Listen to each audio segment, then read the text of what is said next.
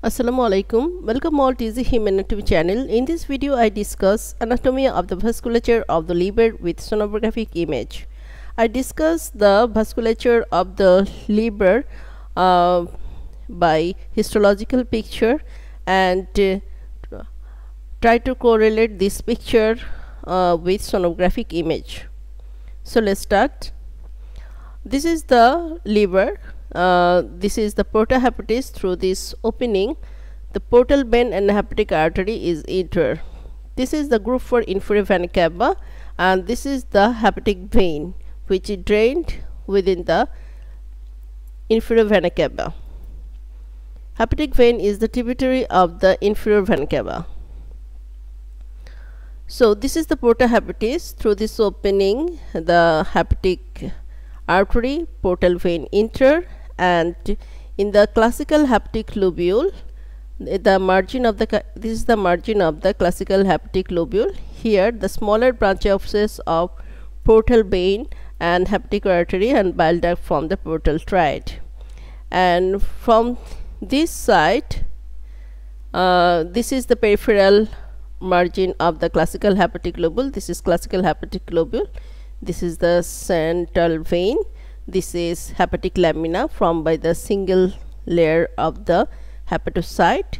In between the hepatic lamina, this is the hepatic sinusoid. This is the location of the portal triad, which contain smaller branch of the portal vein, hepatic artery. So blood of the portal vein and hepatic artery enter within the hepatic sinusoid, which present in between two hepatic lamina. So the sinusoidal blood is mixed in nature. Both oxygenated and deoxygenated blood mix here, because oxygenated blood is came from hepatic artery and deoxygenated blood came from the portal vein, and this blood drain into the central vein, and then from central vein is drained into the sublobular vein. So this is the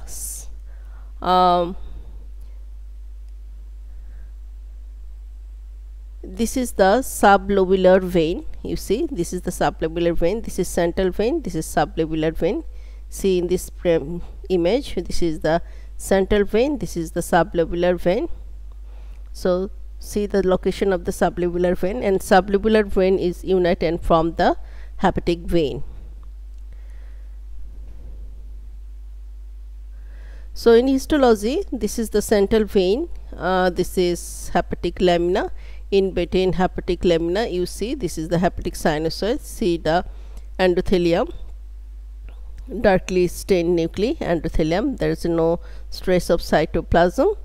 Another endothelium, endothelium. So this is the location of the hepatic sinusoid, where which receive mixed blood from hepatic artery and portal vein. This is the peripheral part of the classical hepatic lobule. This is the smaller branches of the portal vein. This is the smaller branches of the hepatic artery. Sonography and hepatic vasculature. So if we scan here, we find this is the inferior vena cava and three branches of hepatic vein: the right hepatic vein, middle hepatic vein, and left hepatic vein. This is the inferior vena cava. See the wall of the inferior vena cava is not echogenic.